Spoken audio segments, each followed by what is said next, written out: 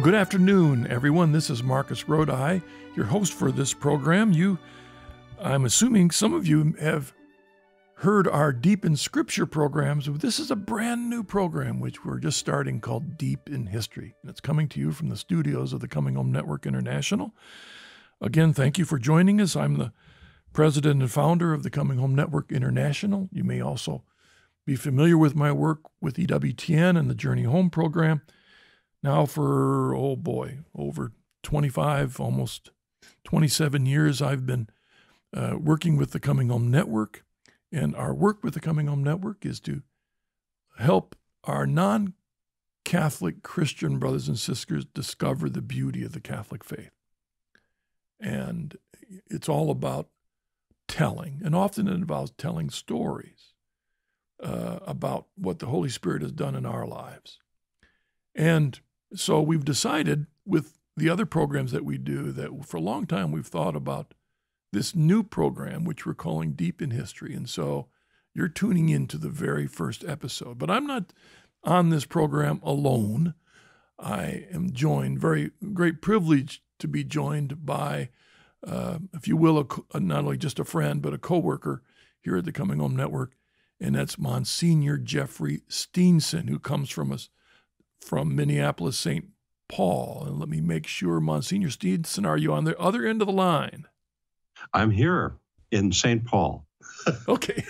Which is a long way from Minneapolis. Oh, okay. I wasn't real sure. I'm down here in Ohio, so they're very close to one another compared to you and me over this internet connection. Yeah. Geographically, they're close. Culturally, they're separated. So But it's a great privilege to be joined by you, Monsignor. Thank you so much for doing this program with us. You and I have talked about this for a while, and finally, by God's grace, we're going to start it. We'll see how it goes next week, because audience, I'll be facing shoulder surgery, so we'll just play it by ear. But I've been anxious to start this program, and I thought in this introductory program, I've invited Monsignor we're going to take some time to talk about the theme of the program, Deep in History, why we call it that, the importance of being deep in history, how it's affected our lives, and why we're choosing the subject that we'll be focusing on in the coming weeks, a study of St. Irenaeus' Against Heresy. So let me, if I will, Monsignor, throw it to you. And again, maybe I should also invite you to real quickly, the audience may not know you, so maybe just a little bit of your background, and then talk about the phrase deep in history, and give us a little bit of, from your perspective, the history of why that title or theme for this series.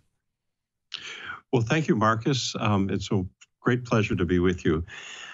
I've been in love with the fathers of the church all my adult life. I discovered them as a seminary student at an evangelical seminary. And it was just the desire to learn more about them and go deeper that took me ultimately I did my doctorate in patristics at Oxford University back in the early 1980s. And so the fathers have been with me this whole part of all my life through my ministry. And it's just a surpassing joy to talk about them. You know, it's funny when I hear you describe that, Monsignor, because you and I have different paths in our spiritual walks. When I was in seminary, of course, I knew about Luther and Calvin and the Reformers, being brought up Lutheran and then later a Congregationalist before I went to seminary. But I was like so many other Protestants that I knew about the Reformers, but I knew about very few Christians between the apostles and Martin Luther and Calvin and Zwingli and Bucer and that whole gang in the 16th century. I really knew very few. I knew Augustine was in there somewhere and St. Francis was in there somewhere. But other than that, I certainly had never read anything by Aquinas. I just was ignorant of St. Irenaeus and Ignatius and Justin Martyr and all that. I didn't know that. So when I was in seminary, I did become deep in the fathers. But the fathers I became deep in were Jonathan Edwards, Richard Baxter, Isaac Watts. You know, to me, those were the fathers behind my particular angle of Christianity.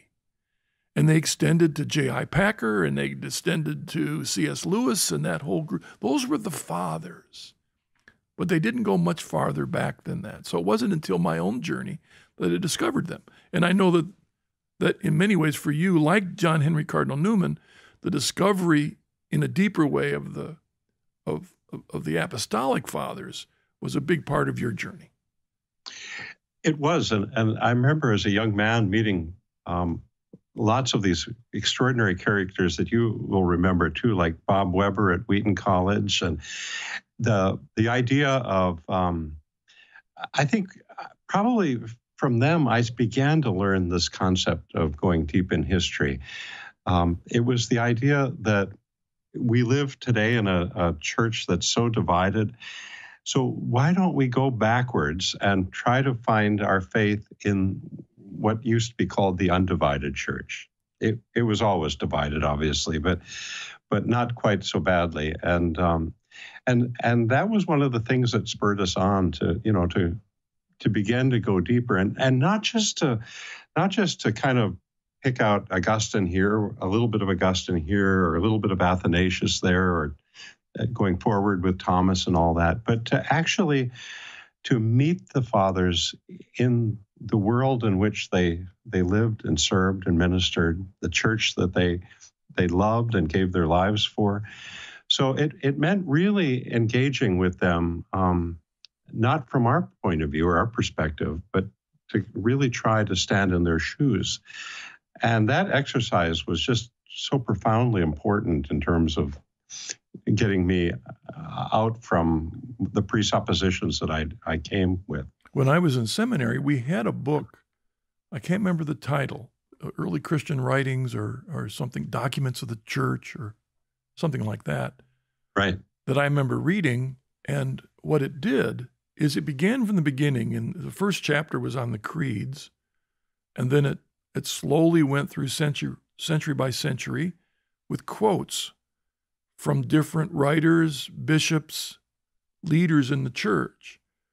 And the way it was written, and in fact, I didn't have to read everything. My professor had selected which of those readings for us to read, that I essentially walked away from the idea that my present understanding of evangelical Christianity had therefore been present from the very beginning, because we were reading quotes and threads from the very beginning that reinforced my modern way of understanding evangelicalism. Right. I can remember one of my early seminary professors saying that he basically accepted the point that with the reformers in the 16th century, the church, after centuries, found her way back to the gospel again. But he admitted that every once in a while, the Holy Spirit would pop up in the earlier history of the church. But it wasn't the church. It was just the Holy Spirit moving in the lives of individuals. And I found that a totally impossible thing to.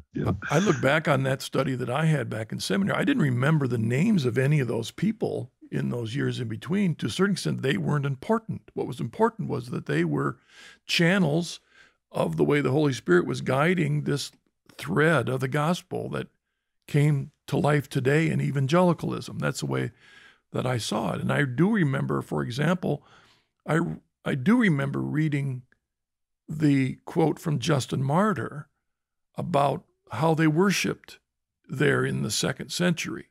Mm-hmm. The only reason I remember it was Justin Martyr is because later, in my journey to Catholic Church, I reread that. And I discovered that when I read it back 20-some years ago, I only read the section that described the worship service just like the worship we do now. Get together, they read memoirs of the apostles, somebody gives a sermon, and then they have prayers, and then they go out and have the Lord's Supper and pass it out. But we skip the big section on both baptism and the Eucharist. Mm-hmm. It's kind of like later when I read Thomas à Kempis's book on the imitation of Christ, so in the long stream, the thread throughout history, that would have been, I think, in the 14th century or 15th century. I forget, it was before, it was 13 something, I think. Yeah, So we're talking the 14th century, 150 years or so before the Protestant reformers. Here's the thread. Here's evangelicalism. Here's giving yourself to Jesus Christ.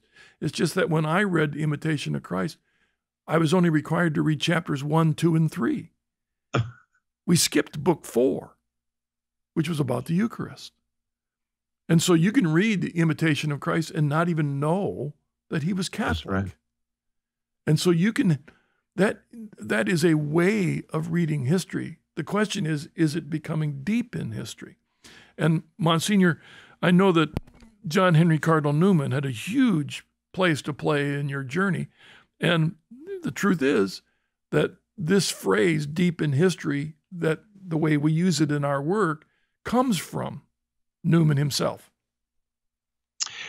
Yeah, for me, I think we both probably about the same time encountered his essay on the development of the doctrine. That was a very pivotal moment in my development, and I can remember just being bowled over by that language in the introduction. To be deep in history is to cease to be a Protestant. If ever there was a sure truth, the Christianity of history is not Protestantism. I probably misquoted that a little bit, but it had a great impact on me. And I suppose because I was Anglican, I was identifying with his journey in so many ways. But I think people across the spectrum have been incredibly blessed by Newman and his passion for that. I mean, I'm always fascinated, Marcus, by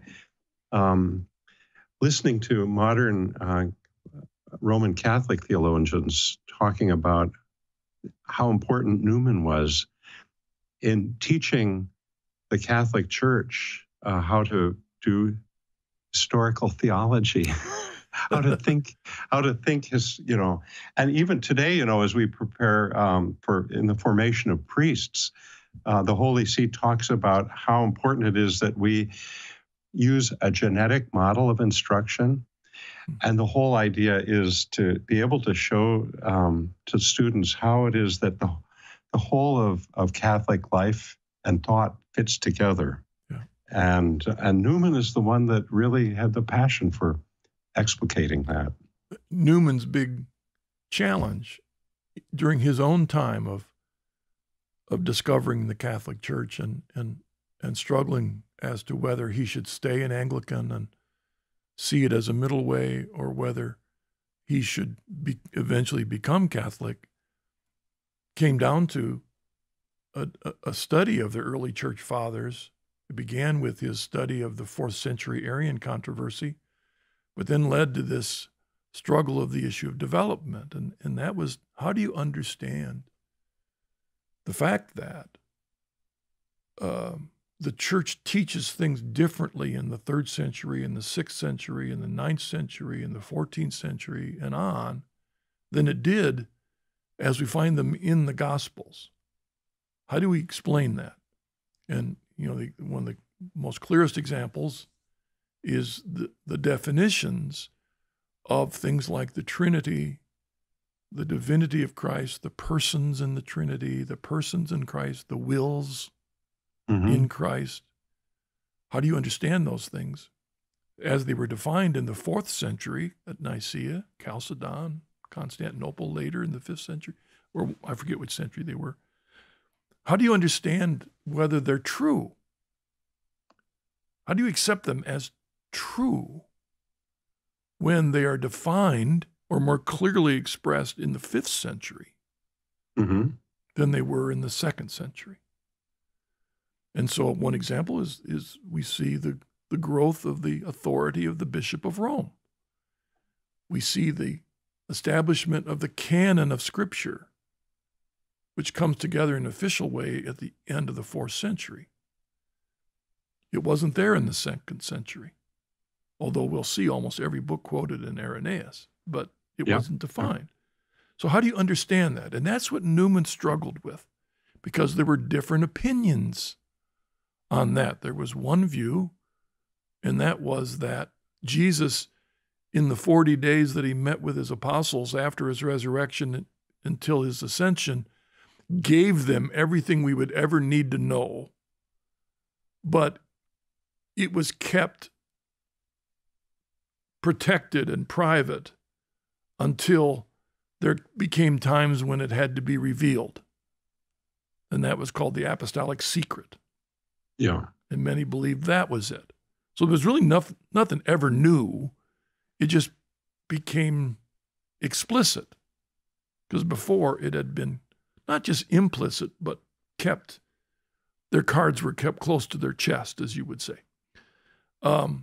Another view was that, and this was later in I think during the Enlightenment period, I think was the idea that the changes came about as we became wiser as a civilization. And so logically and reason helped us glean from what previous people hadn't quite gleaned yet.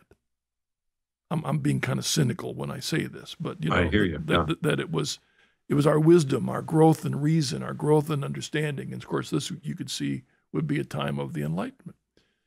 And Newman saw it a little bit differently. And I might ask you to describe, because I think you understood him a little bit better than me. I still to this day agree with it, but I still sometimes struggle with being able to describe his developmental idea. Well, you've been through it recently. I haven't, so I will certainly yield to you on this. But my recollection that what Newman, his principal insight was to say that the development of doctrine was an organic thing. So you imagine we begin with a seed, and it sprouts, and you have a little sapling, and eventually it grows into a mighty tree. And it is genetically the same thing. But as you know, as it grows, as the church, expands and matures, if you will, in its journey through this time and this world, we begin to see things that were only they were latent, if you will, in the seed, but they've come forth now. Would you say is that? Yeah, and I mean, it's been years since I've tried to put that into words. So. I know, and I still struggle a little bit, but it isn't that it was just secret in its full form and then became explicit, nor is it that it's because we became smarter. It may be that in time, given the struggles of the church in a given period, that the questions were raised in a way they were never before. And so the Holy Spirit helped us as a church see more clear that what in essence was always true, but just more implicit. Yes. Yeah. And I think Newman learned some of that from, in the early church, one of the great Saint Basil the Great, his books on the Holy Spirit, he addresses that very point. Why doesn't Scripture speak specifically about the divinity of the Holy Spirit?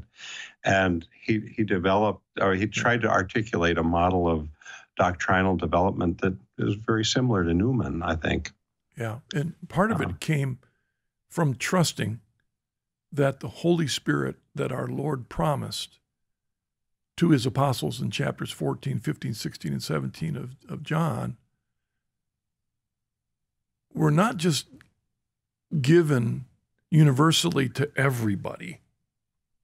The way I took it is that in the context, Jesus was speaking to his apostles, promising that the Holy Spirit would help them remember everything that he had taught and guide them into truth. And that becomes a foundation. And the truth is that in history, when we go back and we recognize why is it that we have this book we call the Bible, this collection of Old Testament books, Deuterocanonical books, and New Testament books, why this particular collection is because we believe that the Holy Spirit guided the church in its wisdom to select which books were to be in the canon and which ones were not. The Gospel of Thomas was not. The book of Revelation was. The Shepherd of Hermas, it's a great book, but not in the canon. The Didache, a wonderful book, but not in the canon. The Letter of Clement, great book, but not in the canon. Possibly written during at least Clement and the Didache, written about the same time as some of the New Testament letters. Some people used to consider it a part of the canon, but why not? Because we trust that the Holy Spirit guided the bishops. In the end, because there was challenge by, I think was it Marcion? One of them had a reduced canon. Marcion, yeah. That's so right. All of a sudden, he's trimming the Old Testament. He's trimming up the book of Luke, and he's narrowing it down. And so the bishops had to decide. And the issue was not which of these books historically can we trust when we sit down to Bible study. It was which of these books can we trust ought to be read in liturgy. That was the issue. When the Christians are gathered for Mass, which of these books should be read as authoritative, inspired, infallible, as a part of the word? That was the decision, because that's what was being challenged. Yeah, the authentic voice of the apostles. Yeah. So, all this to say, this is why history is important. When I was a Protestant minister, I believed that the Bible was the sole foundation for truth. But if somebody pulled me aside and challenged me, where'd we get that book from? I had an opinion, but what was it based on? What about that collection of books?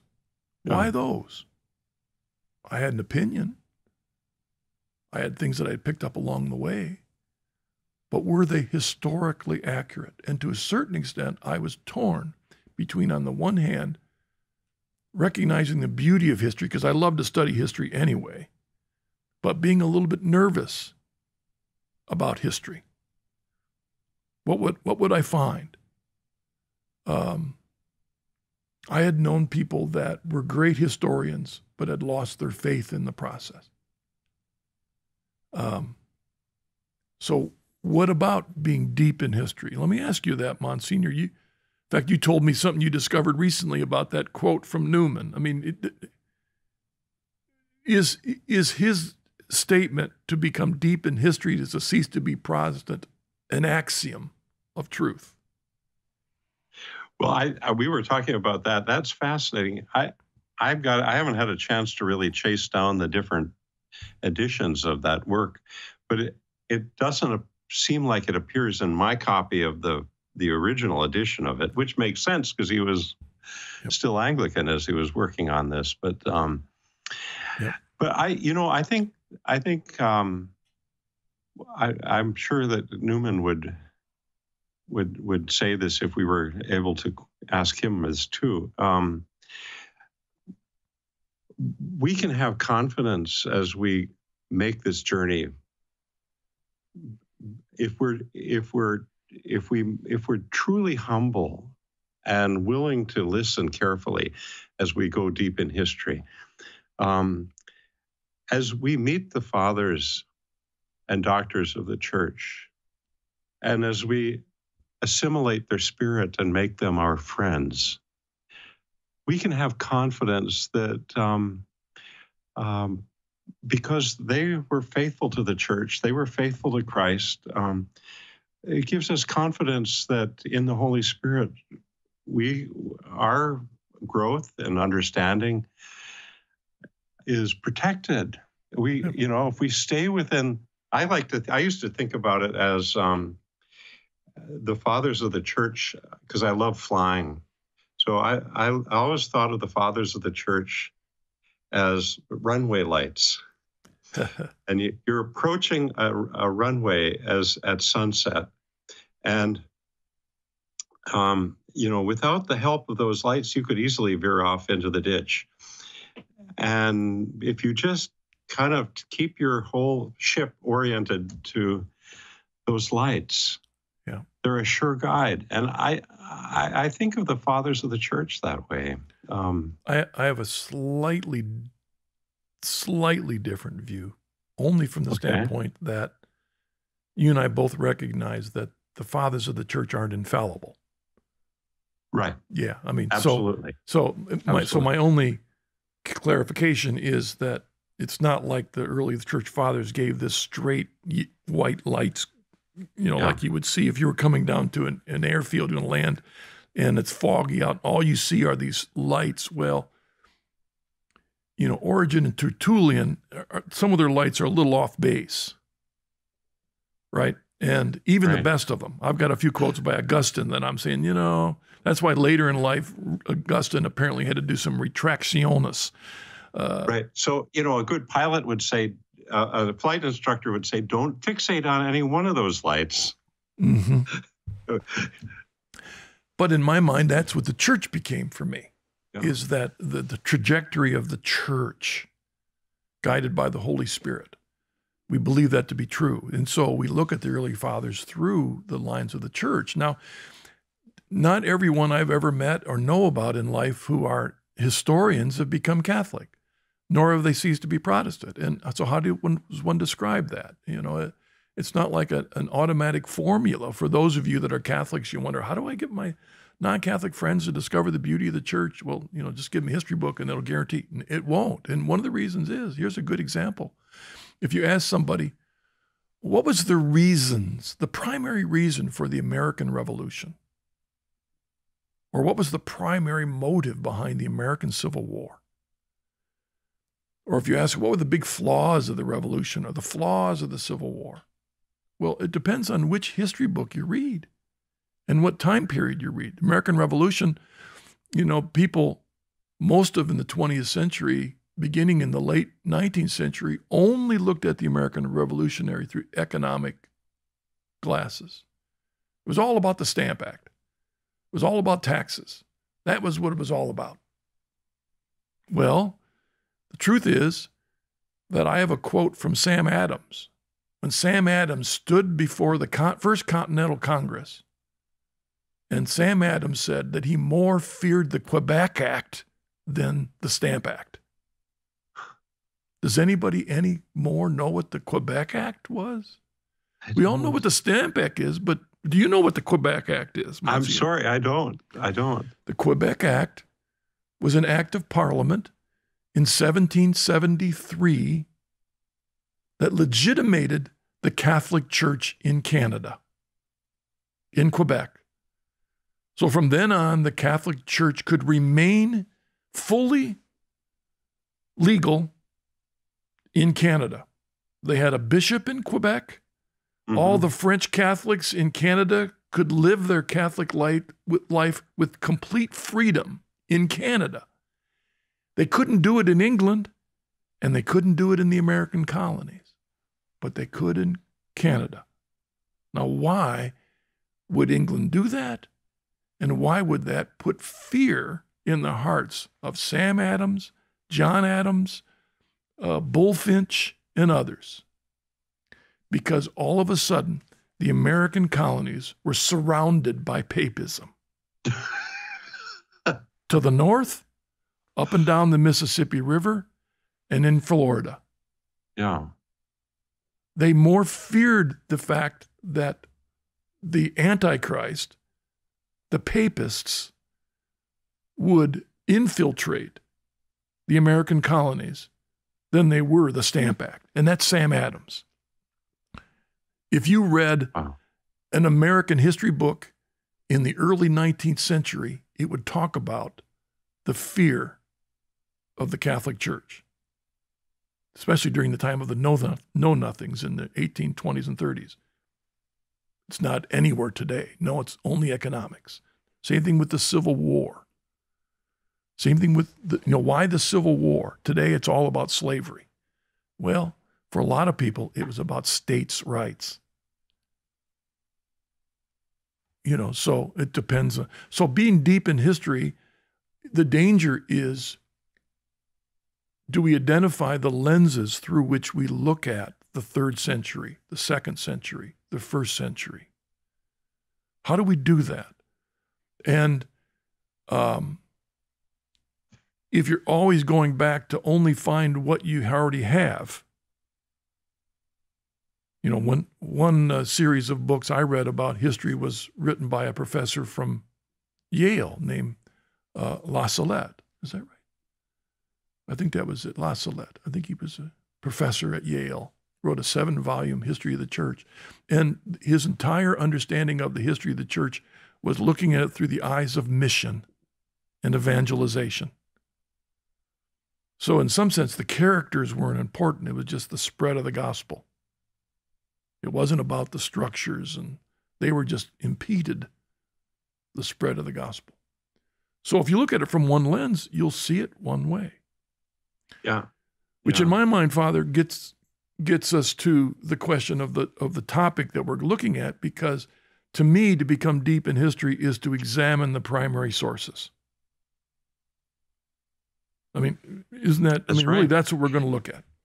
And we talked about this a little bit. I've been, one of the most spectacular essays I found that C.S. Lewis ever wrote was called On the Reading of Old Books.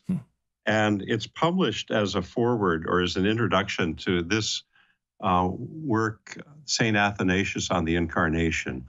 But it's also published in different other forms. But C.S. Lewis's point was, if we want to go deep in history, it's just not sufficient to pick up a modern historian and read his book, a secondary source, as we'd call it, you know. Yeah. You got to go back to the old books and to the primary authors. And in his essay, he encourages readers to do it, to not be afraid of it. You know, we can only do this if we're willing to make that effort to try to read the old books and the old authors. And I love this little description about how it is that we need to kind of be able to look beyond the presuppositions and prejudices of our time.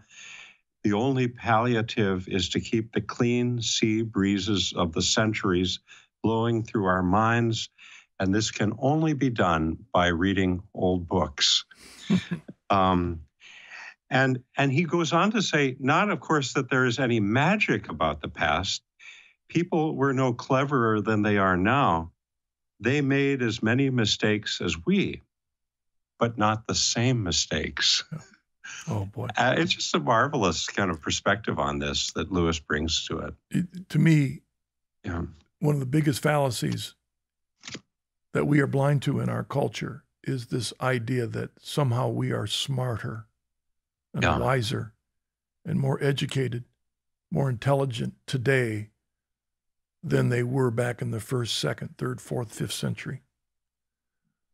And you don't have to read very far in any of the primary sources of those centuries to realize that there's no difference in those things. They may have received different data when they studied.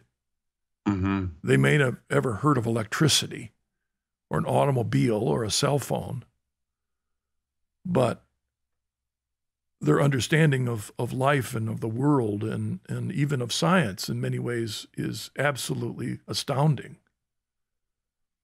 which is sometimes why they're hard to read, because it's not that they're rambling in their thoughts, as I often do. Is that their logic and their reasoning, their expression of ideas is profound, which is why we approach the early church fathers and their writings. We don't want to approach them in the same way that some approach Bible alone. All I need is this Bible. I don't need anything else. I don't need to know anything. Excuse me, I don't know what caused it. We don't need anything about history. We don't need to know anything about the background or the context. I just need this book. And when we do that, we we miss the point of so much because so much of what was written is in context. So when we read the early church fathers, it's important to understand their life, their context, what was going on. To me, a good example of how we miss that is that we'll go back and we'll read stories about the monks like Anthony who left the city to go live in a cave. And we try and imagine that. How could we do that? Without recognizing that there's a radical difference between the city that Anthony left and the life he chose compared to if we did that today.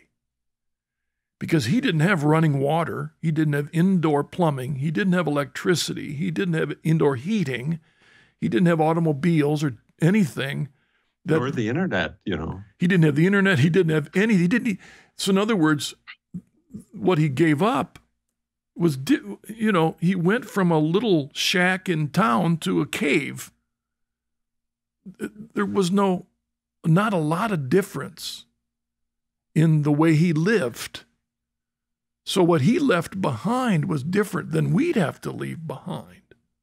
I'm not putting his sacrifice down, but the context is different. To understand what it was he saw we had to give up, it was different than what we would have to give up if we left and lived in a cave, which we couldn't even do. Right.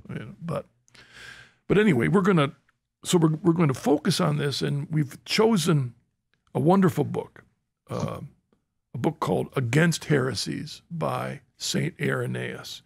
Now, next week, we're going to go into the details of the background of that book. And then the week after that, we'll start getting into the guts of it. So next week, we'll talk more in detail about it. But maybe just one last little thought, Father, this is a wetting the tongue a little bit, about wetting the lips about why Irenaeus and Against Heresies. I'll give you just a couple of things that really jump out at me. One is, of course, this is perhaps the first systematic theologian of the church.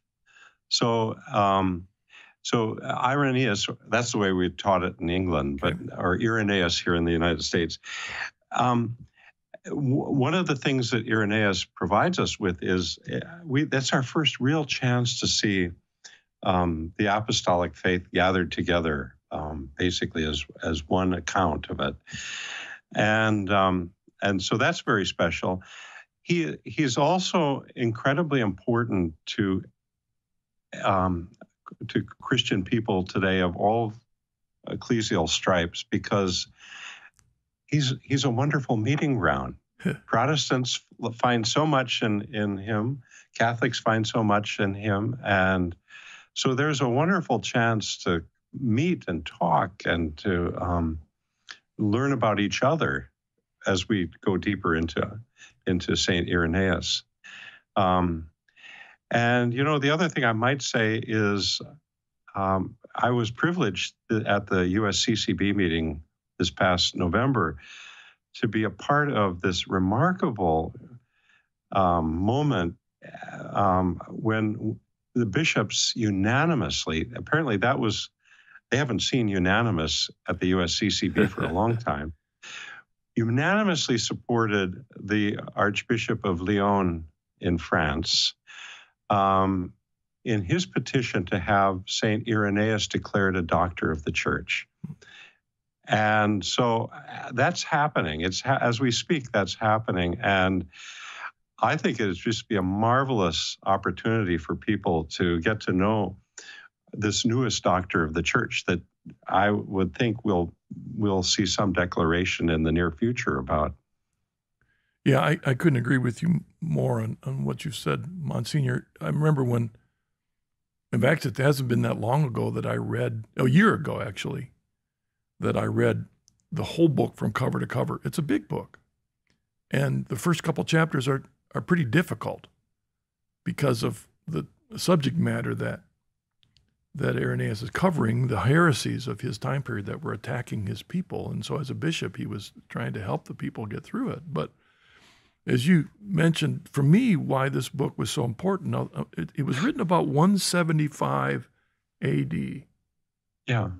So if you think roughly, if you think about when that was, everyone, we believe that he learned his faith from a man by the name of Polycarp, who learned his faith from a man by the name of John, who was converted to the faith by a man by the name of Jesus. So we have Jesus to John to Polycarp to Irenaeus. And so I've often used this analogy of, let's say, Henry Ford visited his automobile plants from time to time, and he'd watch the guys making the cars, and once in a while he'd leave a note, use a different screw in that place. Or the next day he'd leave a note, why don't you buff up that fender before you put it on? Or another day, let's put a third tire in, whatever. Little notes, over the years. And then when Henry Ford dies, the people collect all those little notes and they put it together. Now, the question is, if you collected all those little notes, would that give you all the instructions you needed to build a car? And of course, no. Most of what's built about building a car, he assumed everybody knew. He was just correcting things and encouraging things. Well, in a way, that's like what we have in the New Testament. We have the stories of Christ, but the teachings that applied the teachings of Christ to the people were little notes here and there. A note Paul would write, or a note James would write, or a note that Peter would write, or a note that John would write. So we get little bits that are put together.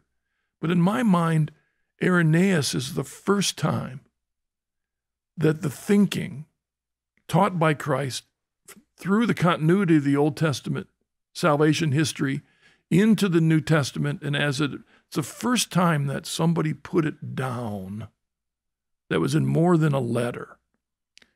And it was in the context of preventing people from being drawn away into these false teachings. The other thing that I absolutely was profoundly startled by, which is why we encourage this particular edition that we're going to be using of the study, is that the index shows that Irenaeus knew the Bible almost more than any of us today. Yes. He didn't have a concordance. He didn't have a computer. Isn't that amazing? It's amazing. Absolutely astounding how much he quoted from Scripture, New Testament as well as Old. So maybe as we close, Monsignor, why don't you even hold up and talk about the edition that we're using and how people can get it if they want to follow along? Yeah, this edition, which is actually, it was published quite recently by Nashotah House, which is an Episcopalian seminary.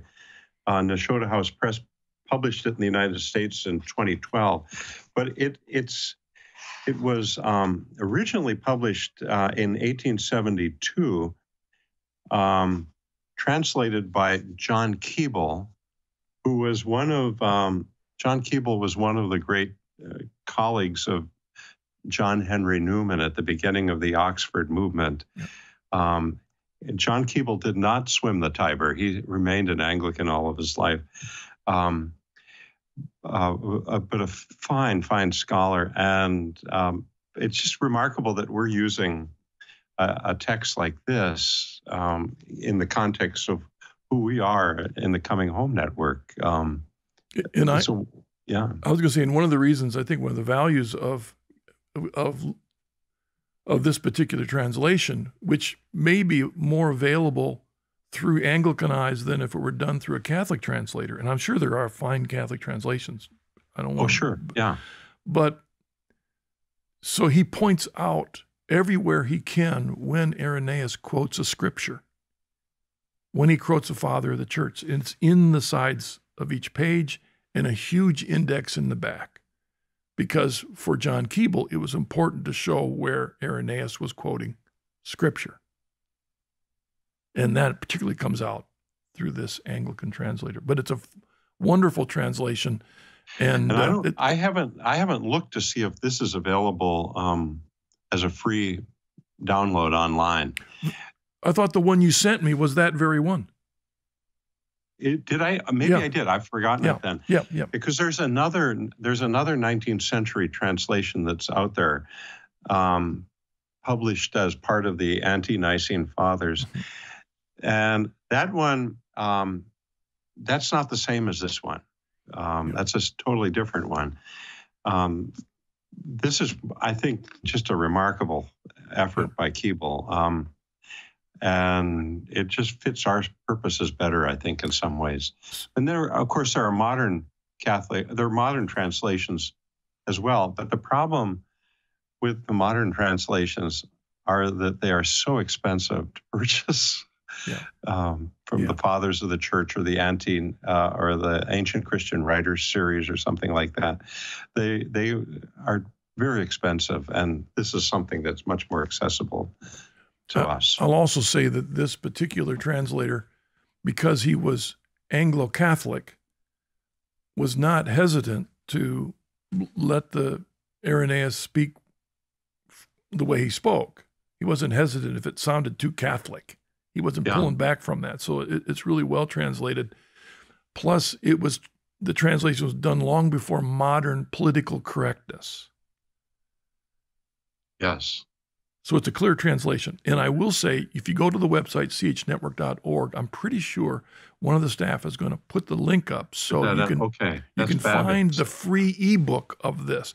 What Monsignor held up, you can buy through Amazon.com if you want the hard copy, but you can get the entire translation available on the internet.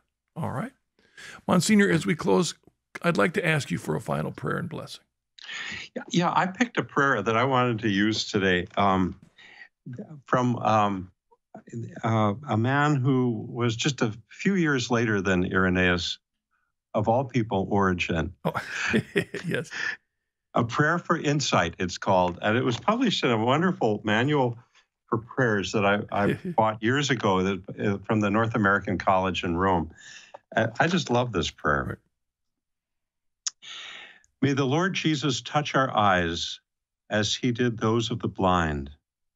Then we shall begin to see invisible things, those which are invisible. May he open our eyes to gaze not on present realities, but on the blessings to come. May he open the eyes of our heart to contemplate God in spirit through Jesus Christ our Lord, to whom belong power and glory through all eternity. Amen. Thank you, Monsignor. Thank you very much. And look forward to joining you next week. As next week, what we'll do is we'll talk about the context, the introduction to the book, what was going on at the time, how to understand him in his historical context. And then we'll pick up the next week and digging into that very difficult, if you will, first chapter. Thank you, Monsignor. And thank you all for joining us on this episode of Deep in History. Look forward to being with you again next week. God bless.